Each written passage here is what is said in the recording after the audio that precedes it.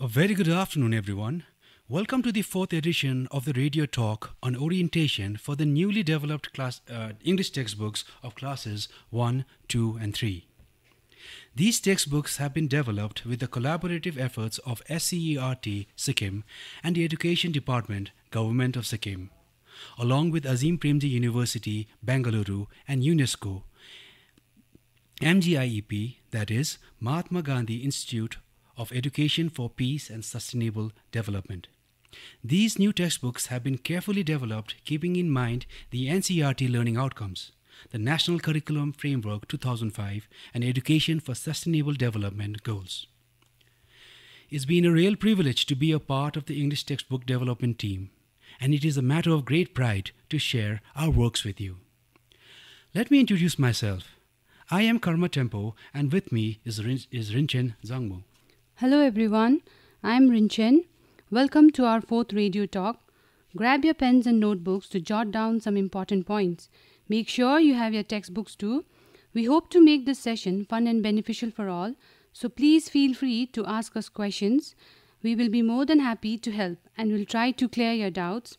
The telephone lines will be open after 12:40 and the numbers are 03592 201171. Before we go on, I think it is important to give you a brief recap of all the radio shows. Can you do us the honors, Karma sir? Sure, Rinchen. In the first talk, our friends Larissa and Dipendra gave us an overview of the new English textbooks. They spoke in detail about the first section called Picture Fun. In the second talk, Roshan and Punit spoke elaborately on how to work on two more sections, Story Time and I Can Read. Last week, on the third talk, Durga and Sulekha made us rejoice with their talk on the sections Recite and Rejoice and Rhyme Time. And today, we'll be looking at how you can work on the remaining two sections, Happy Fingers and Let's Explore. This will close our overview of the 7 sections of the new textbooks, namely Picture Fun, Story Time, I Can Read, Recite and Rejoice, Rhyme Time, Happy Fingers, and Let's Explore. Happy Fingers and Let's Explore. Just the names of this section sounds very interesting and fun for children. Karma, can you tell us what this section contains? You're right, Rinchen. These sections are indeed fun. The Happy Finger section is about creating interesting art and craft work like paper balls, finger puppets, photo frames, pipe gari, thank you cards, and lot more. The Let's Explore section is about going for a nature walk, interacting with elders, neighbors, inviting groups of students from higher classes, and much more.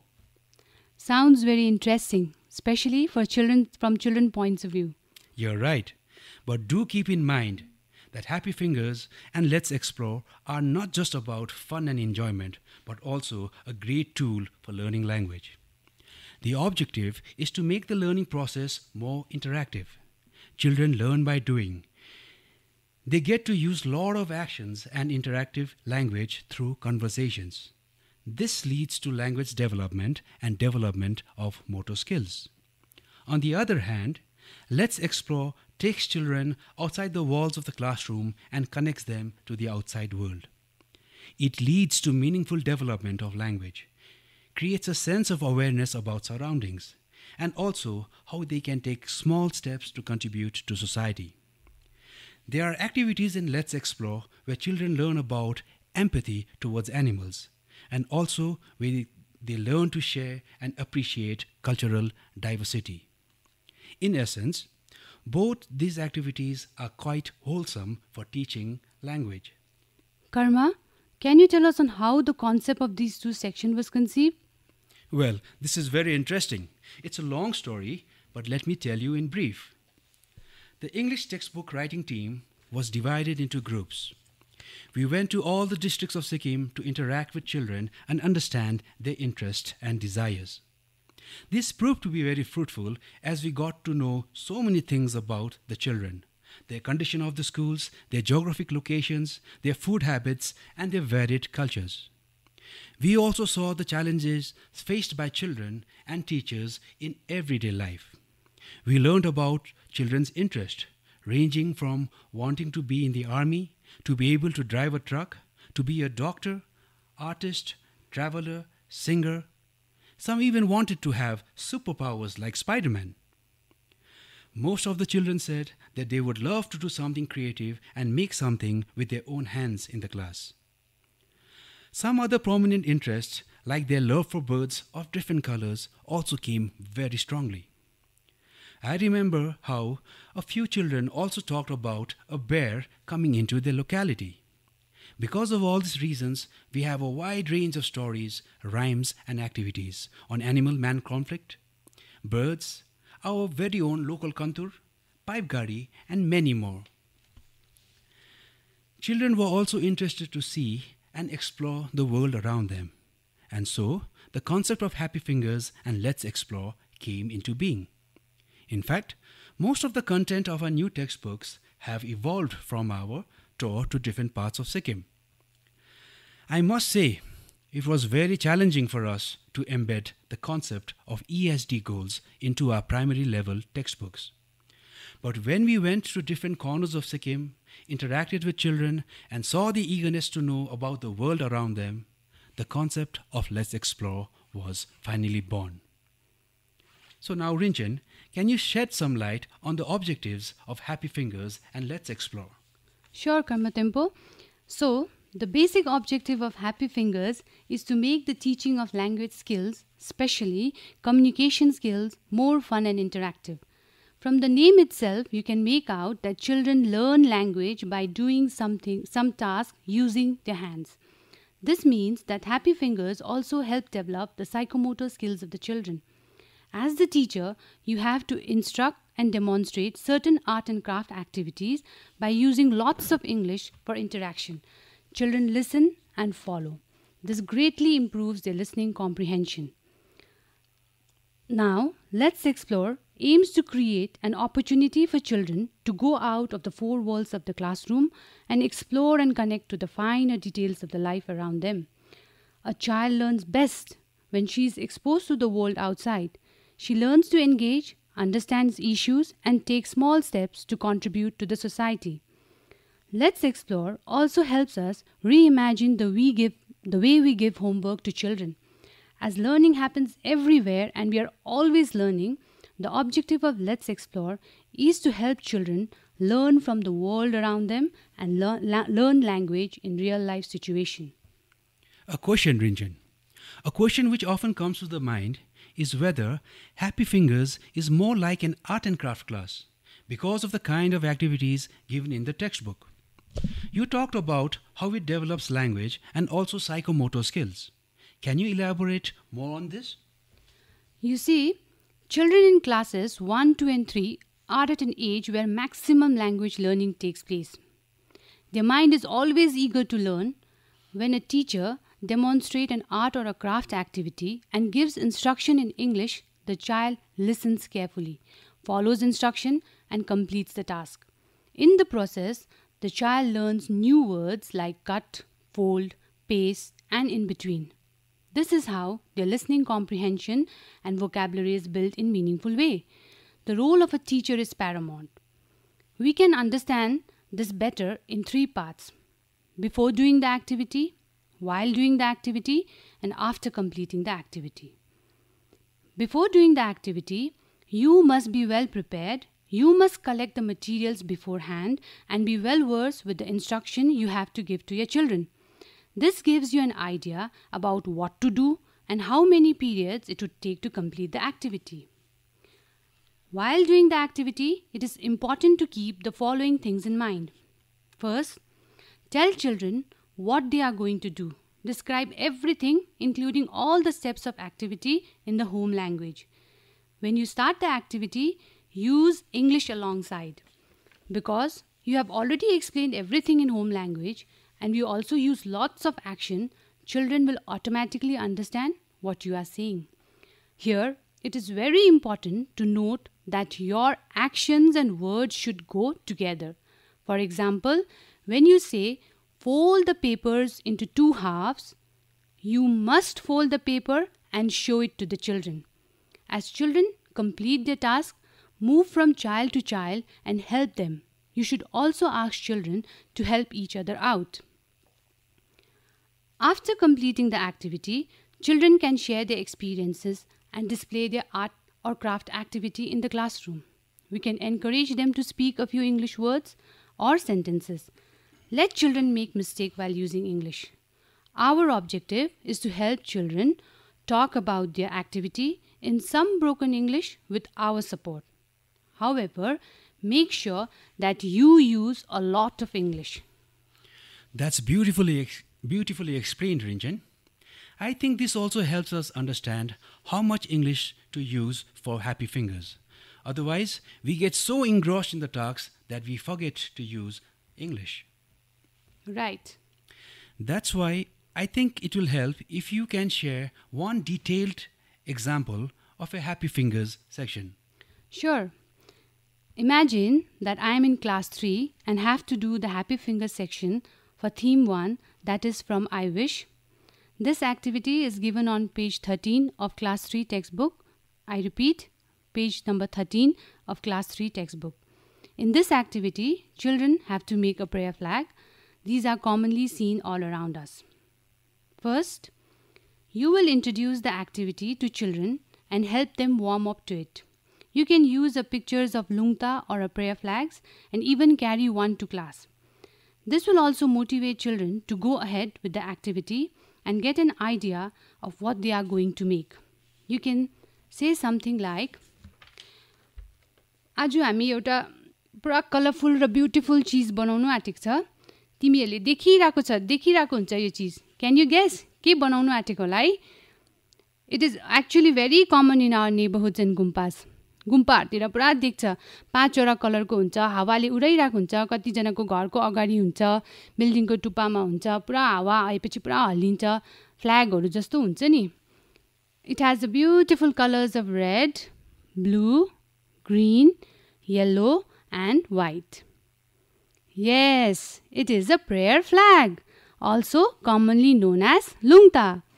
Do you know that there are prayers written on lungta? People say that wind will spread the prayers all over. The prayer will go into people's heart. This way, people will become good and kind, and there will be peace everywhere. Prayer flags are wishes for a better world. So children, let us make a prayer flag for our class. To make a prayer flag, we will need, I repeat, paper, crayons, strings and glue.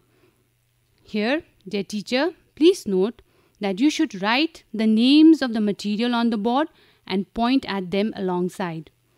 Go through each word again and make children point out the words too. Then you should demonstrate the steps to make the prayer flag. Explain each step in detail. Try to use as much English as you can. Children will get clues from your action as you demonstrate the different steps. You can give instruction as given in the textbook. Are you ready, children? See, I have taken a sheet of paper. On this sheet of paper, I am going to write my wish. You can draw if you like, okay?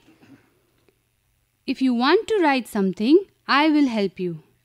My wish is, I wish for a beautiful dress for my birthday. After writing my wish, I will color the paper sheet with my favorite color. Now I want you all to do the same. Okay, children, are you all ready? Once you have demonstrated the activity, it is the children's turn to do it. Give them the required material in the group. If you don't have enough material for everyone, make them share. Move to each child and see how much help they need. Keep repeating the instructions one by one. After each step, ask children to show what they have done. This will ensure that all children get time to complete their work. You can also ask children to help each other out. After children completes the activity, you have to collect all the sheets and put them together to make the prayer flag. You can say, okay children, let us see what you have made. Hold up your colored paper sheet. Now let us stick our prayer flag on the string. हामी टालौँ है। अब यो हामीले जे लेखेको छ यो स्ट्रिङमा यो धागोमा टाल्नुपर्छ ल। For that, we need some glue. Please share the glue with your friends. Apply the glue on the top side of the paper and stick it on the string. Now our prayer flag is ready. Let us hang it up on the wall. Do you want to tell everyone what you have written or drawn? You can now ask each child to point out their colored papers and share what they have written or drawn. Let them use their home language while talking. Through the above example, you must have noticed a few important things. It is very important to show the material while speaking. Your actions and words should follow each other. This will help children understand what is happening and also learn new English words and phrases. As the teacher, you must speak as much English as possible. Wow, that was wonderful, Rinchen. I feel like making a prayer flag right now. Thank you so much. I hope this detailed example helps you, dear teachers. There might have been so many questions on your mind which are totally clarified now. A major question, that is, how much English you should use during such activity, is also answered. The answer is, you as a teacher must use a lot of English along with actions and expressions. Let children slowly use English words, and through actions they will also begin to use those English words. Karma, what other challenges do teachers face? Maybe we could answer those questions too. Well, some teachers have expressed concerns regarding the non-availability of materials, especially for the making of pipe gadi in class 2. What would you suggest? Dear teachers, if you ever feel that you don't have the materials to a particular happy finger activity, do not worry. Improvise. Be a little creative with materials available at your disposal. For example, in the pipe gadi activity, instead of using a pipe to make the wheel, you can always use a thin bamboo called parang in Nepali. If that too is not available, you can ask children to make any other thing related to the themes wheels and wings. For example, you can ask children to make a simple paper boat or a plane. Whether you modify or change the activity, keep the theme and its objective in mind. That's true, Rinchen. Another question is, how do we ensure the participation of differently abled children in the Happy Fingers activities? What should we do if they find it difficult to follow the instructions? What is our role as a teacher? Many children find it difficult to follow instruction, not just those with special needs. You can put children in pairs or groups, and you must yourself provide extra help to them too. As I mentioned earlier, we should anyway encourage children to help each other. We have to ensure that they are not left out and are fully involved. What about the safety of the students? Some materials like scissors or a hammer can be a little tricky to use, especially for young children. There is one activity in class 3 for the mystery and magic theme where children have to make a rainbow with the use of a glass and a mirror. What do you have to say about that? Well, in these cases, the activity should be conducted under your full supervision. Help children with these materials. You can also request extra help from your colleagues during such activities, but they are very few and far in between. Okay, Rinchen, the last concern is about TIME, time. Broadly speaking, how many periods should it take to complete each Happy Fingers activity? Now, this depends on the activity and the class in which children study. For example, in class 1, children are still strengthening their psychomotor skills.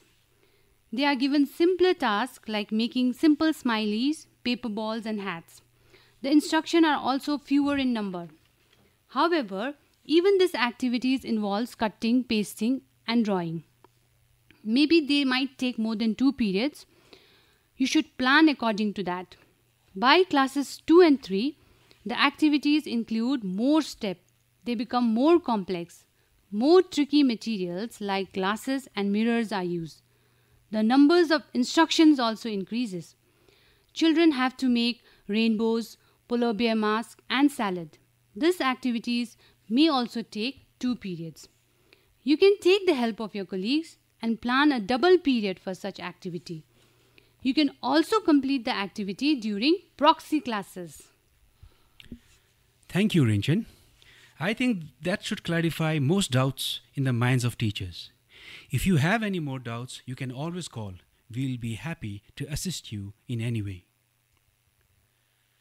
Now it's time to move on to the last section, that is, let's explore. As we have already discussed, the main objective of the section is to connect and bring the outside world into the classroom. Children get to go outside from the four-cornered classroom and explore the finer details of life around. They engage with people outside and begin to understand issues related to their surroundings. Not just that, they also take small steps to contribute to society. These are small steps to help children become responsible and global citizens. Apart from this, children also get ample opportunities to practice and experience the real use of language. For example, there are many activities under Let's Explore where children are to speak to their elders, shopkeepers, and neighbors on different topics. They learn how to greet them and talk to them politely and respectfully. But how will children learn English from elders, shopkeepers, and neighbors? Rinjan, the interaction outside school may take place in Nepali or other local language. But the warm-up activity and the summing up of the activity will take place inside the classroom. You, dear teachers, must use a lot of English for the warm-up and summing up. For example, if you want children to go home and talk to their neighbors on a particular topic, you will have to talk about the question which children need to use. You can have this conversation using a lot of English from your side. You can also help children make questions.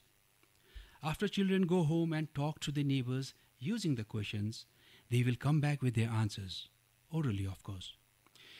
You have to talk to children about their discussions at home. This too should be done using mixed language from your side. Use familiar words in English. Do not force the children to speak in English. They can respond in a few words or sentences with your help. Let them use Nepali or their home language. Wow, Karma sir. So this section will not only develop language skill in children but also make them responsible at such a tender age. Can you explain the language development part in little more detail, maybe by using an example from the textbook? How can children learn English through such activities? Sure, Rinchen. Let us take examples from the Class 1 and 2 English textbook. First, Class 1. The Let's Explore section of Class 1, theme Fun and Festivals, is given on page 111. I repeat, the Let's Explore section of Class 1, Fun and Festivals, is given on page 111. In this activity, children are supposed to talk to their elders about different festivals they enjoy. Before children go home and do the activity, you must talk to them about which kind of questions they can ask to their elders. You can also talk about elders that children have at home. In case a child does not have any elderly family member, they can also talk to their parents. You can talk to children about basic norms of interaction, like greeting the person. You can encourage children to use small phrases like thank you even at home. How will you address this person? This is an important question to discuss. The questions which children ask should be framed in a very simple way.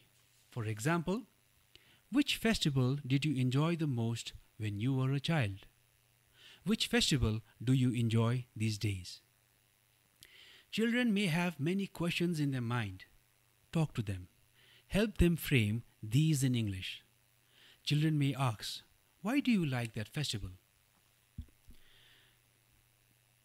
Children can then do the activity at home and come back to class after sharing. Come back to class for sharing.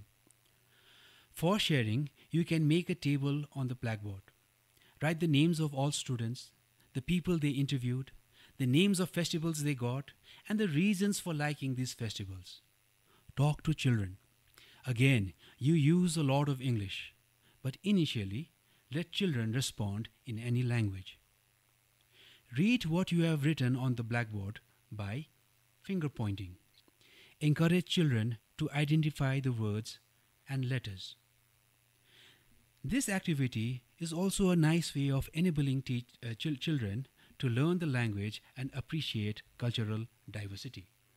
Karma, but how are we supposed to ensure that all children complete the activity at home, especially since child in classes 1, 2 and 3 are so young? That's a very interesting question, Rinjan. My first response is that such homework activities are very interesting and engaging for students. They also don't create unnecessary burden on children.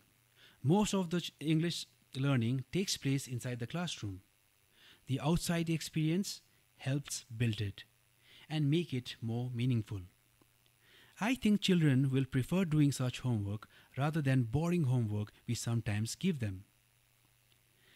There are some other strategies which you can make sure everyone completes the activity at home and shares their experiences in class.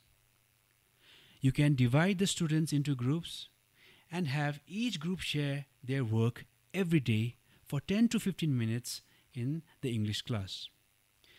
This will spread your work over many days and give all children sufficient time to complete their activity, even those who need extra time. When children listen to each other, they feel all the more motivated to complete the tasks. They get the confidence that if their friends can do it, they can also do it. It gives them direction. That is why peer learning is so important. Children who have not yet started their work gets motivated. What more do you want as a teacher? You can also make charts of each group or child where you track their progress. Please note, you may have to provide extra help to some children who find the activity difficult to complete alone at home. Talk to them every day and ask them about their progress. Break the activity up for them. For example, you can initially ask them to come with the answer to one question only. Once they come back to you with one answer, you can give them further questions to work on. Don't worry if a few children are slow to catch on. Give them time. This is very important, especially in the initial years of schooling. Karma, since the example you have stated is from class 1, will students be able to answer and share their work in English? No, Rinchen. As we discussed even in the earlier section, Happy Fingers, we must initially not expect children to use English. They may use a lot of Nepali and other languages and very little English. Some may use only actions like nodding their heads or smiling. We can also ask children to scribble or draw as a response. The expectation to use more English increases with each class. Make sure you engage such language use from your side. Let me give another example, this time from class 2, Green World. The Let's Explore section for this theme is given on page 59. I repeat, class 2, page 59. The activity is Nature Walk. Before conducting this activity, it is very important to talk to children about it. Tell them you are taking them outside and ask them to guess why. Take their responses and finally reveal your objectives. You want them to collect some leaves from the nature walk, but you also want them to carefully look at everything they see. They have to come back to class with some leaves for an activity and also tell you what they saw.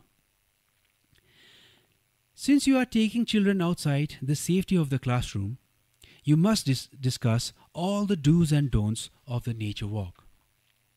Rinchen, can you be kind enough to read out the do's and don'ts? Sure.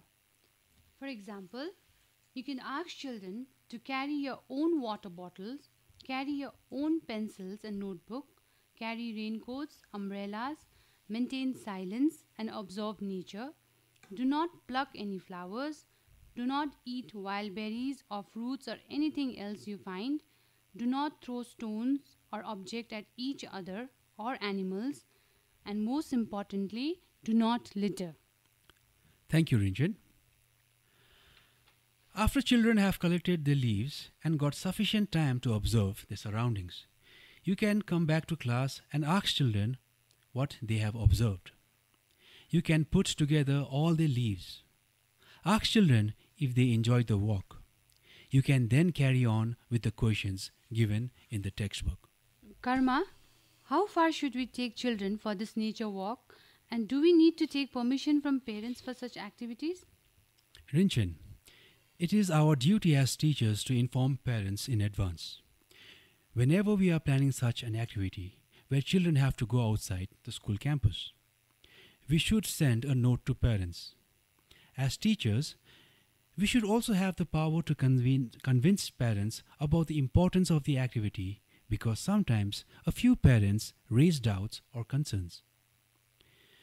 They may even find such activities unnecessary, especially for teaching English. But be kind and explain patiently. Explain to them that such activities are wholesome learning experiences for children, and not just for teaching English, but also for skills of mathematics and EVS.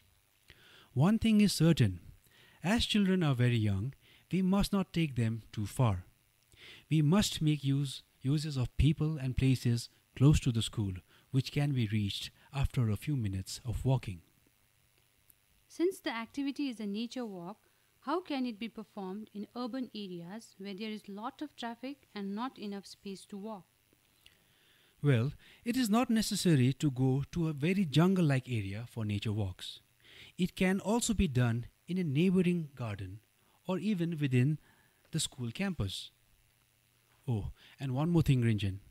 While conducting such activities, we must make sure that the children do not get disturbed by other children, and they should also not disturb other classes which may be going on. A question that comes to mind time and again is how such activities can be conducted when there are many students in the class, if there is a large class.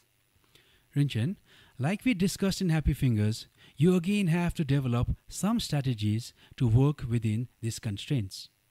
You can break the class into different groups and allot them different areas for nature walk.